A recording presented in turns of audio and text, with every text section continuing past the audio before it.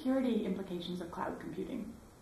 Well, cloud computing is it's a cloud of tubes, and people put their data in the tubes in the cloud, and it's a cloud of bits. And there's a service where you can get bits sent to you from the cloud, and the bits are moist, and it's there's foggy clouds, and this service it's not going through the internet, it's going through the cloud of bits, and it goes via regular mail. And because you don't want to be streaming so many clouds through your bits, you need the internet to be streaming security through the cloud of bits.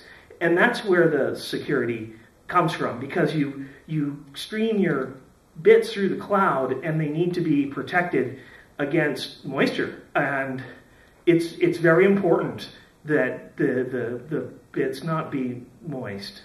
Thank you.